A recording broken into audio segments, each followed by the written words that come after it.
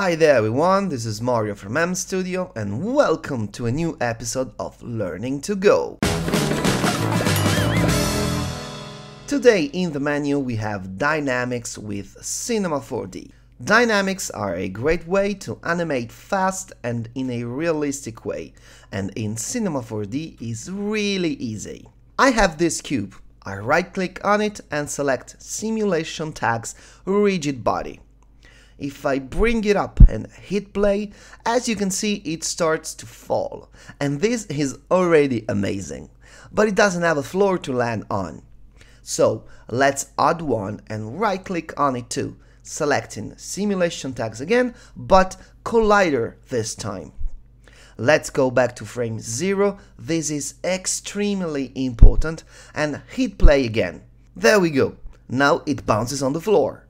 Speaking of bounces, you can also control how the object should react when colliding. If you click the dynamic tag on the cube and go to the collision tab, you can, for instance, increase the bounce amount of the object. If I move it to 100%, go back to the first frame, again this is very important, and hit play, it is going to bounce way more. Another key option is the shape. This actually changes the way the object shape is accurately taken into account. If you want an object to behave correctly, change to the more precise and time-consuming option, Moving Mesh. Take a look at the difference. The green one, set to Moving Mesh, has a way more realistic reaction during the collision, based on its actual shape.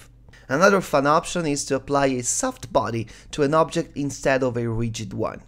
I'll right-click on a new object and select Simulation Soft Body. Hit play and pow! There are many other options in Dynamics, but these are the basics that will allow you to get freely further.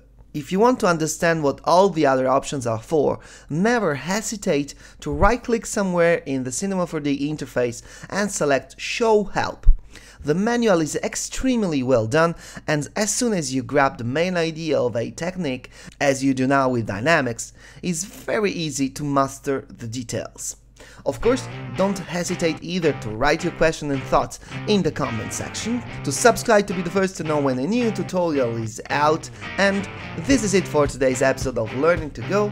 My name is Mario from M Studio, and I think that if I see you again, it's probably gonna be next time. Ciao!